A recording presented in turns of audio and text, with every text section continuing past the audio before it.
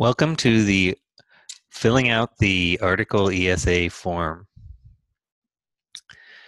When you are working through your digital literacy online research guide, after filling out and performing the search and filling out the web page ESA under evaluating web pages, you will come next to the article tab. So if you click on that, it will ask you to perform a search in an article database, then refine your results, and then finally calculate the article ESA after doing that. So we will work through each one of these steps.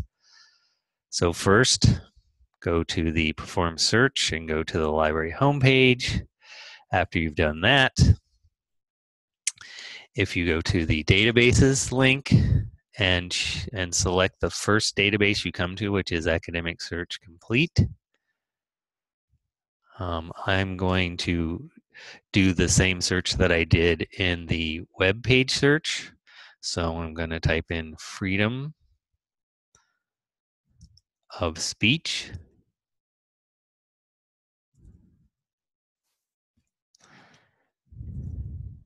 Then I'm going to put double quotes around that. That means I'm searching for freedom of speech as a phrase or those three words in that specific order. Then I'm going to locate that in the university college environment. So I'm going to type in college and put an asterisk, which means I will be searching for the plural and singular form of college. Combine that with an or, type in university, and again put the asterisk to find the plural and singular form of university. Then last, combine with an or, higher education.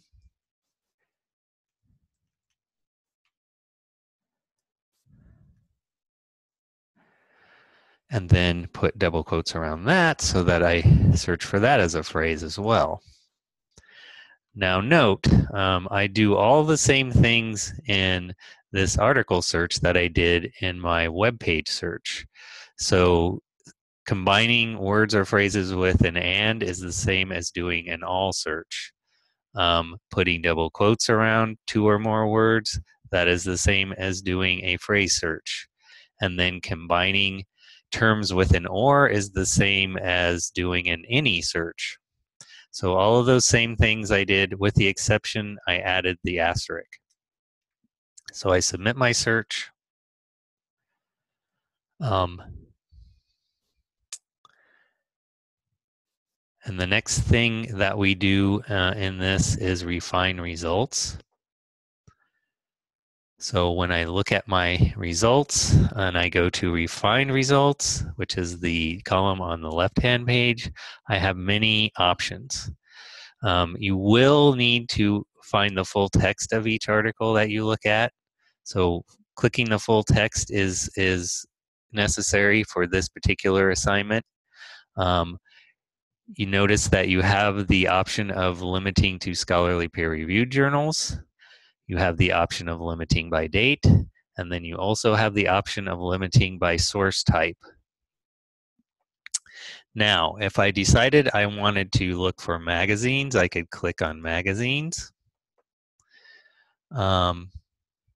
And once I did that, we can look at an example of a magazine.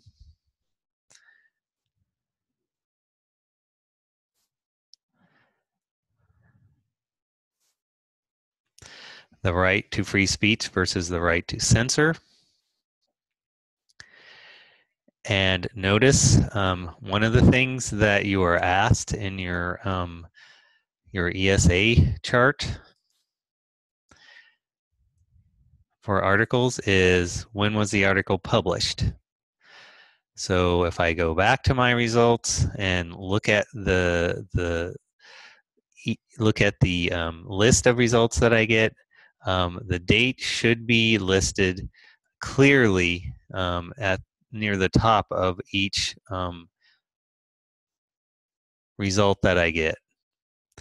Now, if I did not find it looking through the list of my results, if I click on the article title, You will notice that Brian Walsh is listed as an author, and if you wanted to, and then under that there is source, so that tells the publication itself, time, and then also the date it was published. If I go back to the chart, the next thing it asks is whether the author has ever written about this topic before. So looking at that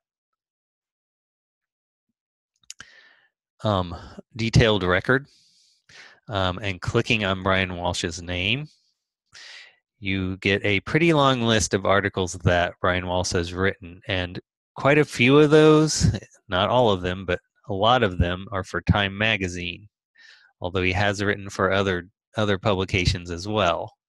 Now, when I look at this, I do not see that besides this free speech versus right to censor, that he has written on anything that is equivalent to writing on free speech or First Amendment. So you could go back to your chart and say, no, the author has not written on this topic before. Next, it asks whether the author works for a college or university or is a journalist. And in this case, since Brian Walsh is writing for Time magazine,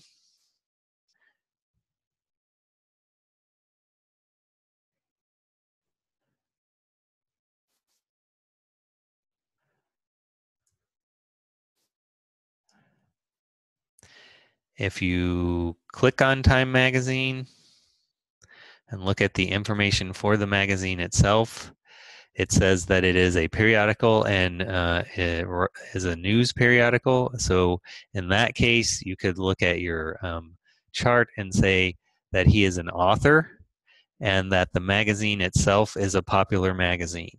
So if you see that that the author writes for a magazine and that it is a popular magazine, then you can say that the author is a journalist.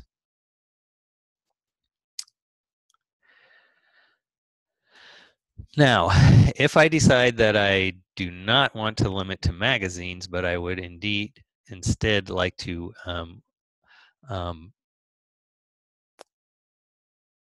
limit by scholarly peer-reviewed, we can look at some choices that would ensue from that. So one choice that we could see is this one.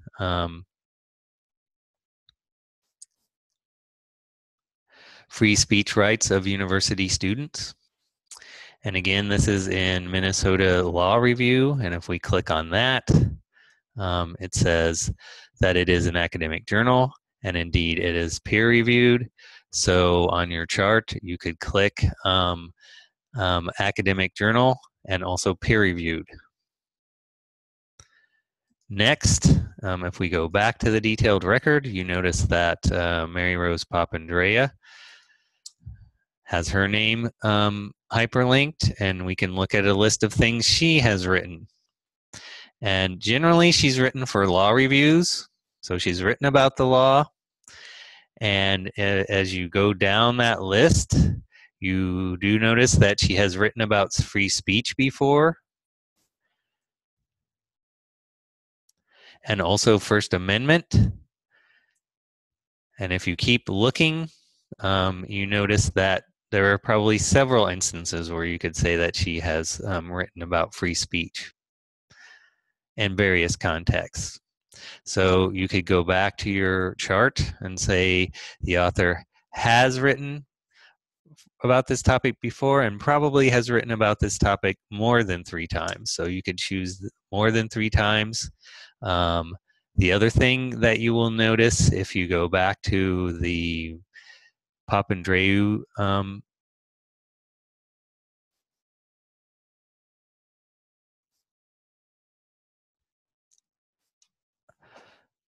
record and then go to the full text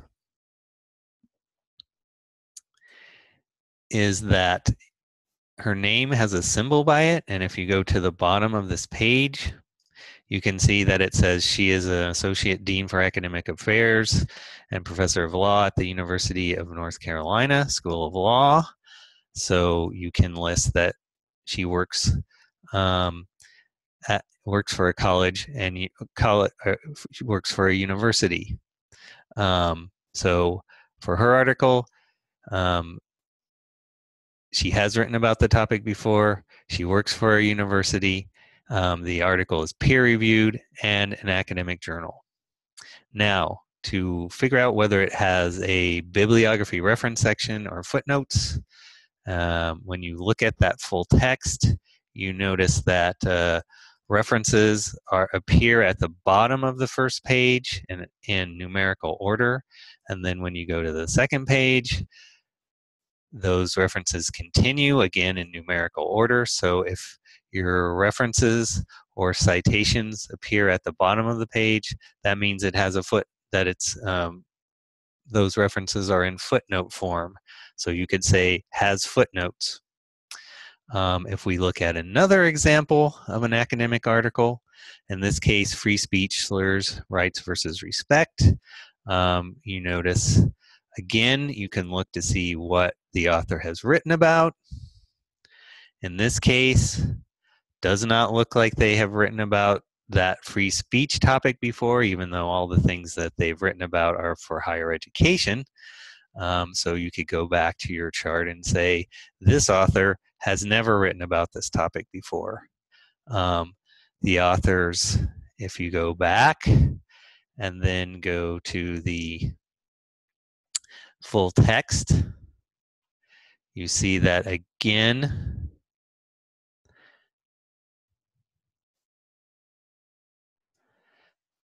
the authors are listed as working for the Department of Higher Education and Learning Technologies at Texas A&M. So again, your chart, you would say that the author works for a college and university.